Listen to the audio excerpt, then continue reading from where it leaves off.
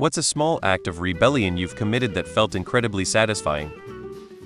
One time I was at a Hardee's drive-thru and this asshole behind me decided it would be funny to honk as soon as I was handing them money, and again when I was being handed my bag with the intention of trying to startle me and possibly make me drop either.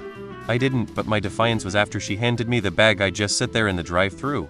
Eventually he starts honking again and yelling for me to move and yelling obscenities. At which point I flipped him off so he knew I was doing it intentionally. I sat there until the manager finally told me I had to move. Felt so good. I lied to an imam. He strode in with his nervous teenage son and a laptop that showed a porn site every time you turned it on. He demanded to know how it got infected. I looked him straight in the eye and said, "You get that kind of infection from email." I sent formal rejection letters to jobs I never applied to explaining why I don't want the job being offered. The reason given is almost always low pay and on-site requirements. Sometimes I get a counteroffer and have to remind them I didn't apply. Had a manager get exasperated and tell me from now on do exactly what I tell you. She learned very quickly she was a very poor communicator who lacked the ability to adequately articulate what she wanted. Always made certain I had 2 or 3 people around when she told me what she needed. Would chat the request to my teammates who confirmed that's what they'd heard. She was fired 3 months later. She tried getting me written up and fired. But HR kept calling in my witnesses, and the write-up kept getting declined. My ex-roommate is an alcoholic and has a serious problem with drinking and driving. Living with her was an absolute nightmare. I couldn't go to sleep until she passed out because she's left a range oven burners on multiple times. That's just the icing on the cake. But one night a really bad snowstorm was rolling in. It was bad. So I drove over to the bar she was at and slashed her tires. She was so drunk that she didn't notice her tires were flat until one of our friends noticed her trying to drive through a snowstorm with flats. She never made it out of the parking lot. I have no regrets, especially since I just recently learned that she was in a car accident, her fault, and she was drunk. Fortunately, no one was hurt. Flashed my lights to oncoming traffic after passing a speed distance camera. I know it is kind of becoming a Gatoffwylon thing, but I love it when I see a few one-tap brights back at me, then see brake lights in my rear view. Worked on a large corporate campus that provided snacks, soda, and coffee. They also provided cups, silverware, etc.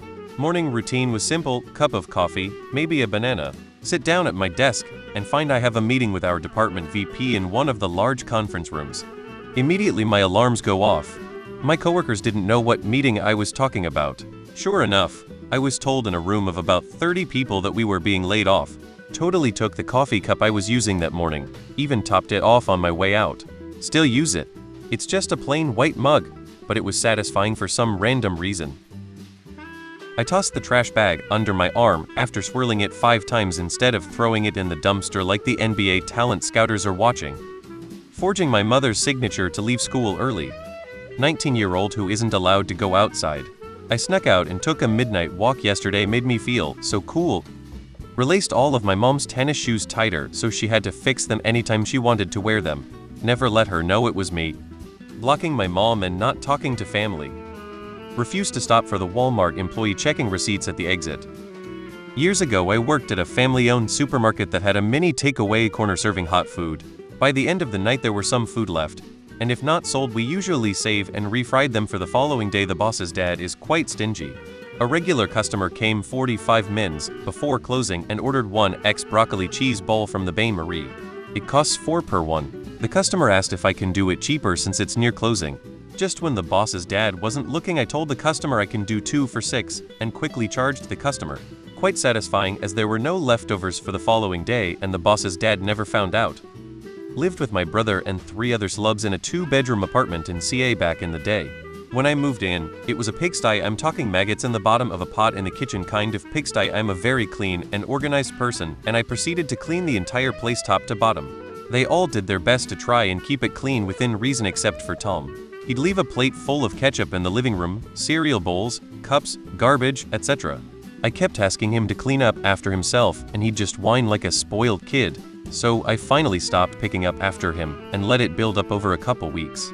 One day when he was at work I collected all his filth and dumped it in his bed and pulled his blankets over it. Exploded when he found it, but everyone was on my side. Told him I'd keep dumping his shit in his bed if he left it for me to clean. He stopped being a pig until he moved out. All at work, smoke weed, steal coffee, clock 1 minute later every day, and I only poop there.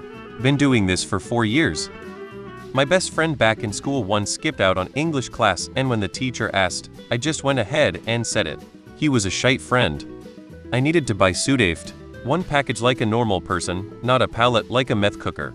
It was behind the counter, and I had to provide my ID, and they took my information down in a book, and I had to sign it, which let me see the names, addresses and driver's license numbers of everyone before me.